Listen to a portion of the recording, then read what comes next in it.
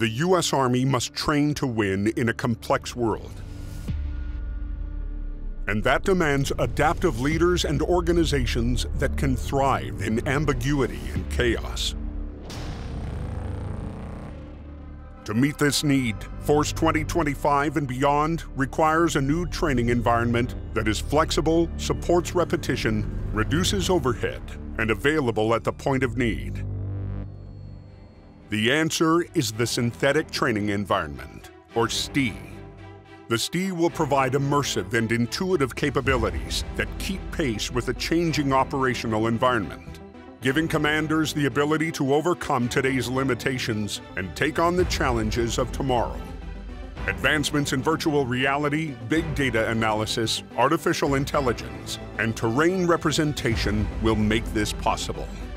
With the STE, commanders will conduct tough, realistic training at home stations, the combat training centers, and at deployed locations. The STE will increase readiness through repetition of multi-echelon, multi-domain, combined arms maneuver, and mission command training. And most importantly, the STE will train soldiers for where they will fight.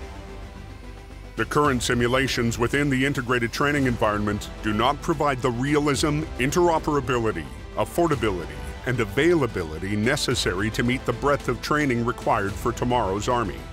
The STE, however, will converge live, virtual, and constructive simulations into a single cohesive training capability.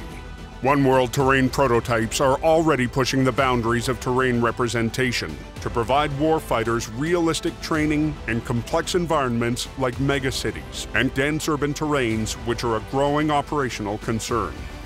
For areas with insufficient or outdated geospatial data, inexpensive terrain capture and reconstruction methods will allow individual units to rapidly collect and update terrain to support their training events as needed.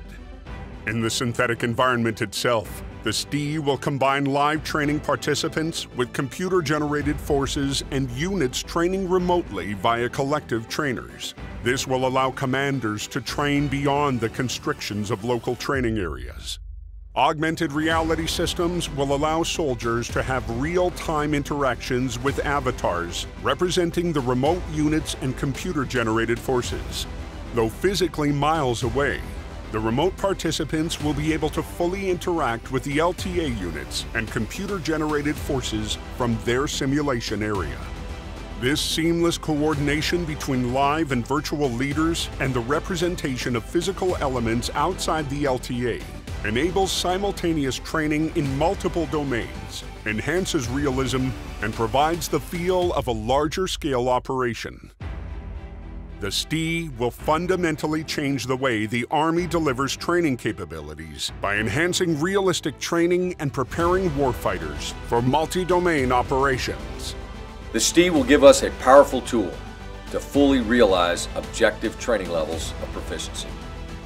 It will prepare soldiers for tomorrow's missions and develop leaders to thrive in ambiguity and chaos.